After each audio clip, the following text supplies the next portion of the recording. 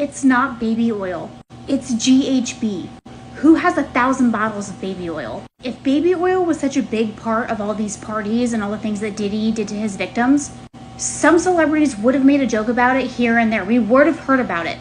Especially Chrissy Teigen couldn't be paid to shut her mouth. That bitch would have cracked a joke about it, for sure. I just watched this man's TikTok about how it's not a baby oil. It has to be laced with drugs. So as I'm reading the comments, someone said that's why Jaguar Wright said in one of her interviews at the end, she said blink twice. Blink Twice was a movie with Channing Tatum. He would spray perfume onto women who would make them forget everything. So then somebody else in the comments said, yeah, and GHB is slippery.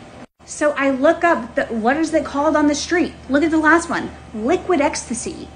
Side effects that include seizures and comas. It was taken off the shelves or something in like the 60s.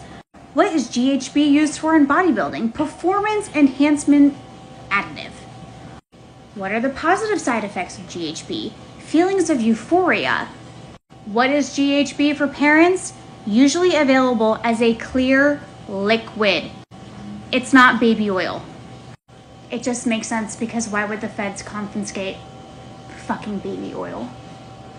And how do you get so many people to comply besides money? You drug them. What? I mean, what? What? And you got to... Hey, yo, what the fuck?